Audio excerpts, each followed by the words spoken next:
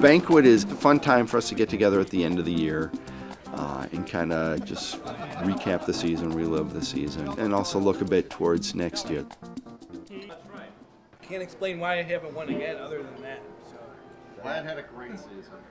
All right, Dallas Green Award, which goes to the team that improved the most from period 10 to the end of the season during this year. And that 26.5 points goes to the Rebels. Nice job in the second half there. 8th place, the Meisters. Congratulations. 6th place, Hard Hats. Congratulations. And 1st place, the Lamb Chop. Wow. Yeah. Which also comes with this little bauble.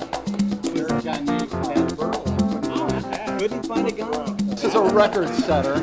The Lamb Chops gained 56 points over their season total last year. That's 7 points a category. Yeah. CFCL Championship Award. Something I've worked 14 years to get, and it feels great.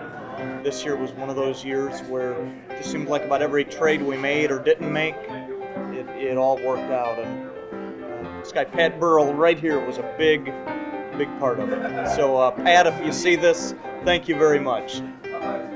With every baseball player, every team, there's a story.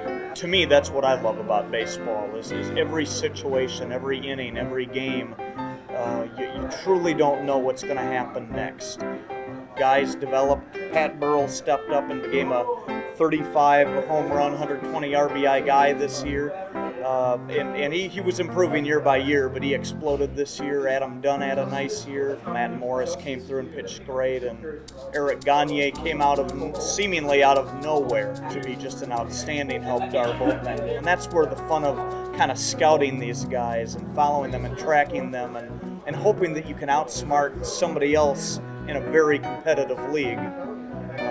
That's where a lot of the fun and the challenge comes into.